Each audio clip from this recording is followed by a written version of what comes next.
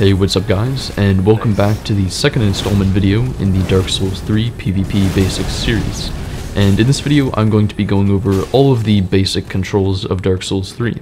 Now, at some points in this video, it may seem like the things that I'm talking about are extremely basic, even for beginners, but it's really important that everybody has a full understanding of even the most basic controls and concepts of the game at its core.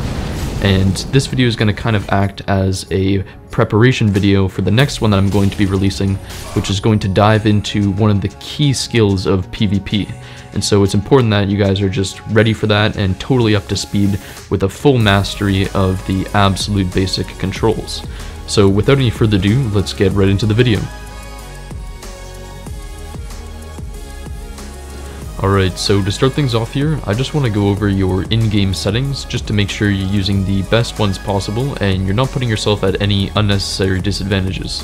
So starting off on the first settings page here, you can see I have toggle auto lock on turned off, auto target turned off, and then manual attack aiming turned on. And what this manual attack aiming will do is when you're locked on to another player, it will allow you to still continue to aim your attack where you want it to go. So you could aim it a little bit to the side or away from them even while you're locked on. And this one's a little bit of personal preference. I've seen some people that like to play with it on and others like to play with it off, but that's something you'll just have to test out and see what you like best. But I find that manual attack aiming allows me to sometimes aim the whatever weapon I'm using just a little bit in front of them and help out with the lock-on tracking. But other people find that it sometimes messes them up when they just wanted it to lock on and hit the player. But I find it kind of helps to improve the tracking of some weapons. So you'll have to do a little bit of experimenting with this setting, but I like to keep it on. Now, moving on to the second settings page here, you can see I just have most of these on the normal default. I have the camera speed set to 10, but I've turned off camera auto wall recovery, and so this one's generally going to push your camera in directions that you may not necessarily want it in, and so I prefer to keep this setting off.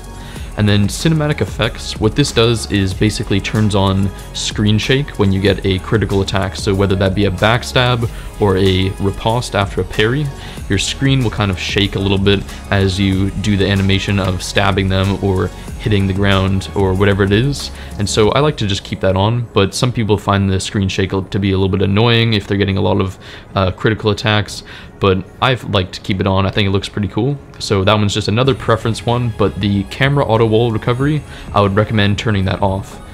Then over here on the next page, we have the blood setting, and I like to keep that off.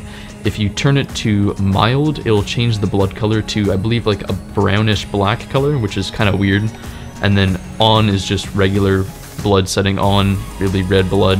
But I like to just play with it off. I find it a little bit distracting. Some people think it looks cool, but this is just another personal preference one, pretty much. And subtitles turned on. HUD for new players, you're going to want to play with that on. There's only specific reasons that you want to play with HUD off. Like, I mean, if you're a montage player or you want to make videos, you might recommend, I might recommend for you to turn that off, but you'll know the situation when you want to turn that off. And I would not recommend using the auto HUD setting, as I find it's not that great. Next up, we have the brightness page, and this is another one that's just pretty much personal preference, although I would recommend that you play with your brightness slightly higher than it recommends. So for example, for me, I can still see the dragon even though it says you want to make sure it's invisible. And that's just because I find I like the game to be a little bit brighter, helps me to see players easier, and just there's some really dark areas in the game that I find it may not look as good to have it brighter, but I just find it helps me see things easier. And so if you're in it for a little bit more competitive aspect to the game, then you're probably going to want to make sure you can see as much as possible, rather than making sure the game looks kind of the way it was intended to and having the dark spots really dark. But I like to keep it a bit brighter, like I said, so I can see things as best as possible.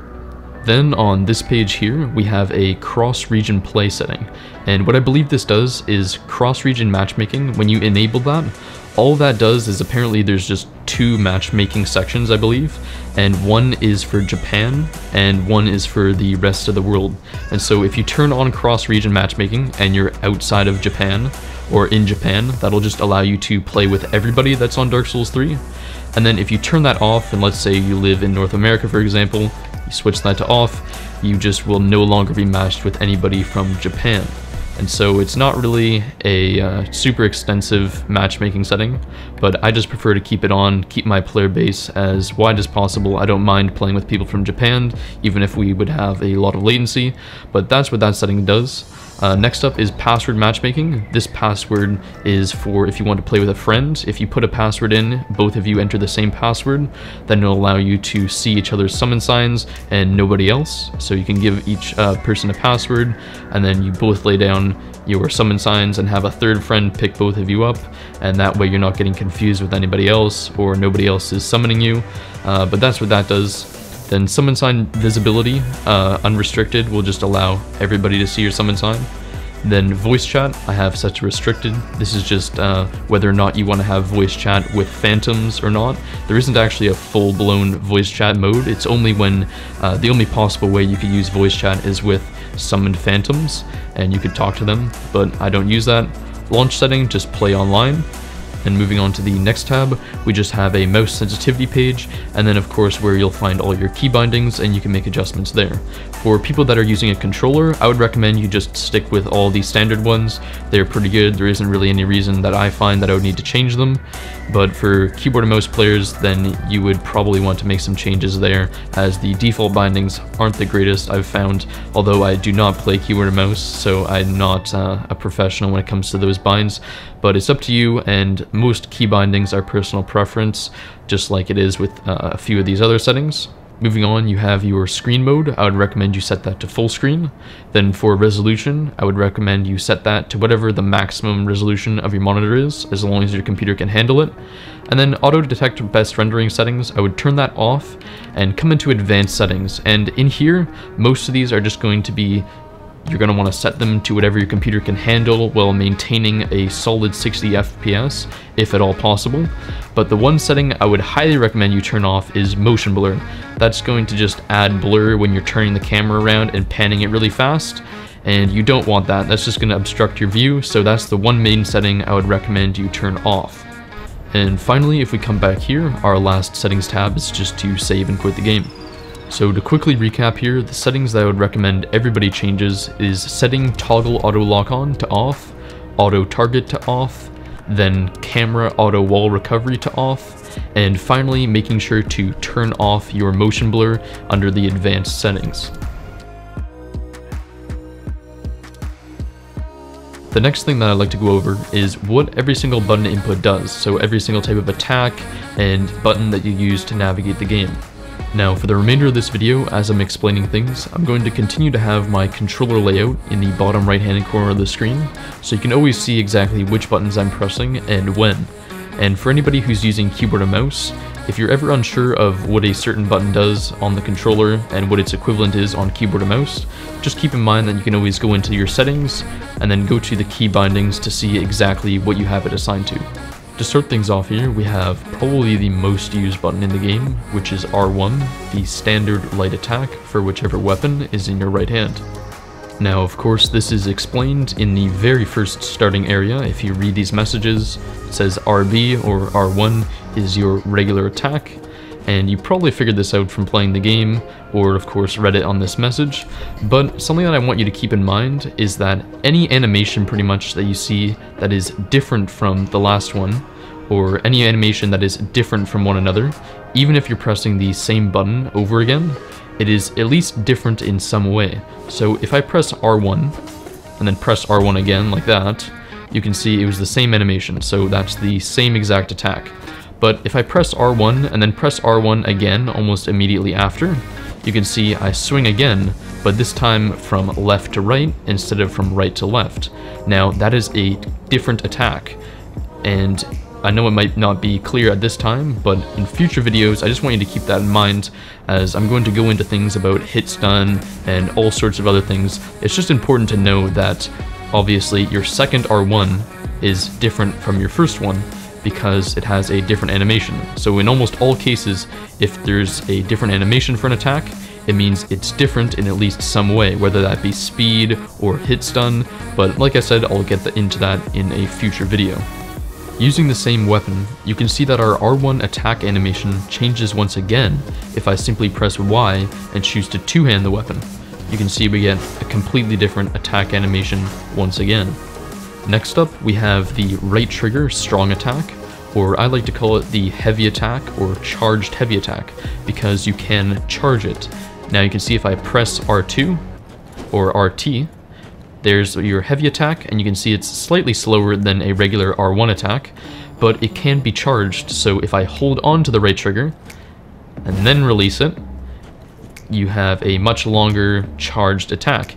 Now you can charge it for however long you like. You can let go halfway through and release, and of course you'll perform the attack, or you can continue to hold on to it, but eventually you will be forced to let go and it will activate the attack, and you can only charge it for a predetermined amount of time. So you can see if I continue to hold right trigger, even though I'm not letting go, it will eventually perform the attack anyways.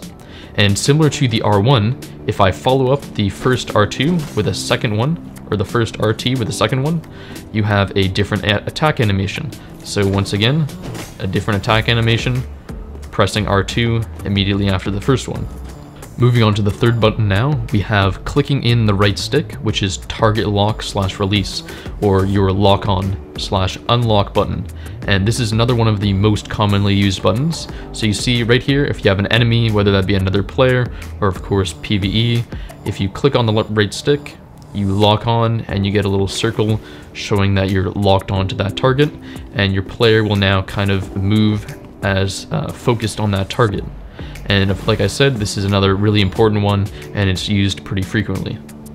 This next button here actually has two different functions, and which animation you do is actually dependent on what you're doing with your left stick. So if I were to just press the B button while not touching my left stick at all, I'll perform a backstep.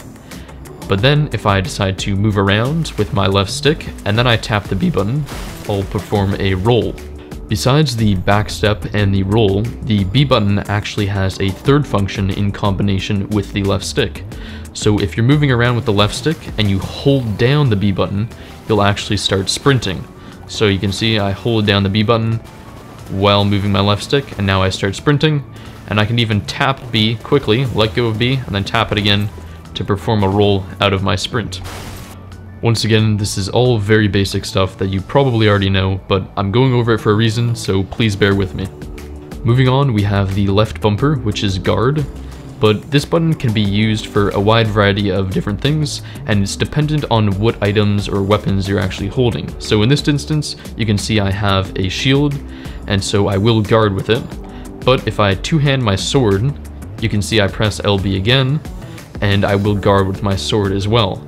Now, in other scenarios, when you have dual wielding weapons, the left bumper will often be an attack with both of the weapons at the same time, or both of the weapons in some type of combination. Next up, we have the left trigger, and this is another button that is dependent on which items you're holding in your hands. But in general, this button is referred to as the weapon art button. In this case, I'm holding a shield in my left hand, and this particular shield has the parry weapon art. So if I were to press the left trigger, I'll perform a parry. But if I were to two-hand my sword, and then press the left trigger, the weapon art button again, I'll perform a weapon art stance. Continuing on, we have clicking in the left stick. Now, clicking in the left stick does not do anything, as you can see, when I'm standing still or when I'm just normally walking around. But if I'm sprinting, so holding down B while I'm moving the left stick, and then I click it in, I will perform a jump. And then you can see if I click it in once again and continue holding the stick forward, I'll do a jump and then roll afterwards. Whereas if I just click it in and then let go of everything, I will land like that. So the only function of clicking in the left stick is to perform a jump. The next button that we have is the X button.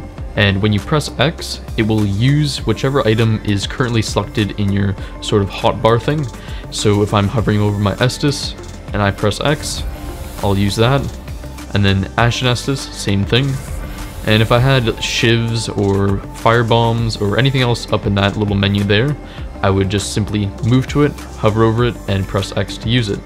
Now, X is also used in the menu for menu navigation. So if I enter the menu here, I can press X on certain items to remove them, so that will unequip them, You could also just go into the menu and press A to equip and unequip your items, but sometimes pressing X is faster as you don't need to navigate further into the menu system. Which brings us to our next button, which is the A button actually. And the A button allows us to interact with things, so picking items up off the ground and reading messages, as well as inside our menu, that's how we're going to select all of our different items that we want to equip. And so A is generally our select button. It's not used for any in-game animations or activating anything. It's generally just picking things up and interacting. Then we have our Y button, and the Y button allows us to toggle between two-handing and one-handing our weapon. But we can also hold down the Y button for a brief moment, and then we will two-hand our offhand weapon. So you can see I can two-hand this shield here. Moving on again, we have our D-pad, and the different directions of the D-pad allow you to interact both in the game here, and also inside the menu to navigate it up and down, left and right. Now, if you're just playing the game like this and you're not in the menu, you can also toggle between your weapons. So if I have a second weapon equipped, doesn't have to be a shield, just in my main hand here, you can see I have the shield, I can press right on the D-pad and my character will switch to the shield. Then press it again to switch back to the sword. You can do that with up to 3 weapons in your right hand, and then 3 weapons in your left hand as well. So if you see I switch my items to the left hand here, then I can also toggle between them on the left by hitting left on the D-pad. Now this is super helpful, and I'll get into certain techniques that really take advantage of this and organizing your menu in specific ways in a later video as well. Now the last button combination that has a distinct animation is the kick, and to perform a kick you move the left stick forward at the same time as hitting R1. So it looks like this. And this is really important that you learn how to kick and that you master doing this move, as a lot of people seem to skip out on this one, and this is something that a lot of people don't use for whatever reason. And there's a lot of things that are going to come into play later on in more advanced tutorials, and that's just one of the reasons why I need you guys to learn this now and make sure you have it mastered, as there's a lot of things that come along with the kick, and you should be able to master it and be able to do it consistently. It takes a little bit of practice actually, and I think that's why a lot of people don't use it or don't even really learn it, is because it's a little bit finicky and you just have to get the timing right and figure out how to do it. For whatever reason, some people just don't end up learning it. Coming to an end here, we have the select button, which brings up the gesture menu, and finally the start button, which opens up the main menu, of course. And the start button also closes the main menu, so you use start to open it and then start again to close it. So please, I do not want to see anybody pressing the B button to escape and back out of the menu. I did this for way too long, it was embarrassing. Just use the start button again, you press it, it instantly closes the menu, and you're good to go. Now that we've gone over the basic controls and you know exactly what each button does, I'd like to go over each different type of attack in the game. Starting out with the first type of attack, we have the standard R1 light attack, and this can be either one-handed or two-handed, and for this weapon in particular, it makes a huge difference whether you're one-handing it or two-handing it when you're doing that type of attack. Then we have the second R1 attack, which once again is different from the standard first R1. Next up we have the R2, the charged heavy attack. Just like we have one-handed R1 attacks, we also have one-handed R2 attacks. So we can charge these just like before, and that's what a one-handed R2 looks like with this weapon, and you can also just tap it. Moving on, we also have rolling attacks, and rolling attacks are performed by cueing the attack animation while you're in a roll. So if you roll and then press R1 in the middle of your roll, or very shortly after you've basically just completed the roll, you'll still be able to activate a rolling attack. So you just click R1, usually in the middle of a roll or right at the end of a roll, and you'll do a rolling attack, which once again is very different, as you can see in the animation, from the standard R1. We also have rolling heavy attacks, or rolling charged R2s. So we can roll and press R2 or right trigger, and we do a rolling heavy attack. And we can also charge this just like the standard R2. If we roll and then just tap it, we'll do a quicker heavy attack. Or we can roll and then fully charge it up like this, and we'll do a fully charged rolling R2. Then we have the L1 attack with the dual wielded weapons. If you're two-handing them and you press L1, you'll attack with both of the weapons.